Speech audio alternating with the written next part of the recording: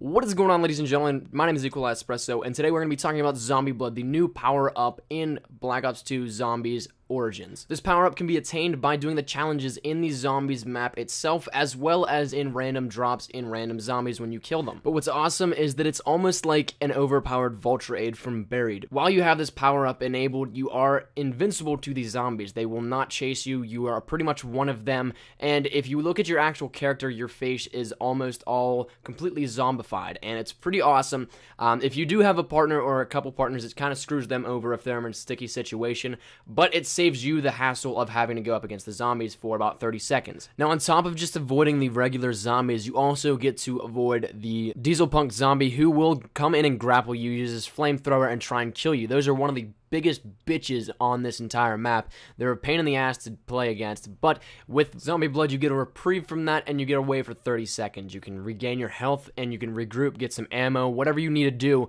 It helps tremendously. Also, if you want to do it to activate the generators, it is a great idea because the Paladin zombies will not go for you, nor will the normal zombies. You can just stand there while it powers up, and if you do it and time it correctly, you will not have any problem with any of the Paladin zombies or regular zombies while you're powering it up. Thanks for watching this quick video, and be sure to stay tuned for more Zombies Origin coverage. My name has been Espresso. Hope you guys are having a great day, and I shall see you guys later. Take care, and peace.